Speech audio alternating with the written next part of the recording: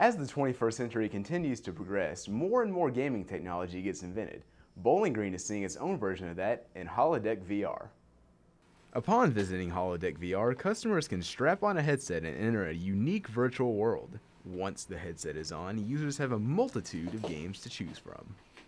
According to owner and operator Nick LaPierre, HoloDeck VR is the only virtual reality arcade in all of Kentucky and only the 14th in the country. Being the only one in Kentucky has been great for us so far. We've actually had a guy from Tennessee come up yesterday and try it out.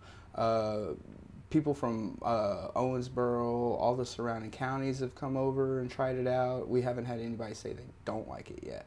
LaPierre has been taken back by the customer reaction to the company in just the few weeks it has been open.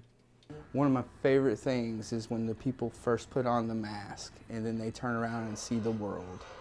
Their response is just overwhelming to them. It's always, oh wow, this is so cool. And that's just the menu. They haven't even started any of the games or experiences yet. While the customer reaction has been pleasant for LaPierre, he has also had some time to enjoy the system himself. I enjoy virtual reality as an escape from the real world. You know, getting into a fantasy world, or, you know, spending time at the bottom of the ocean checking out fish and stuff. It gives you a break from what's really going on around you.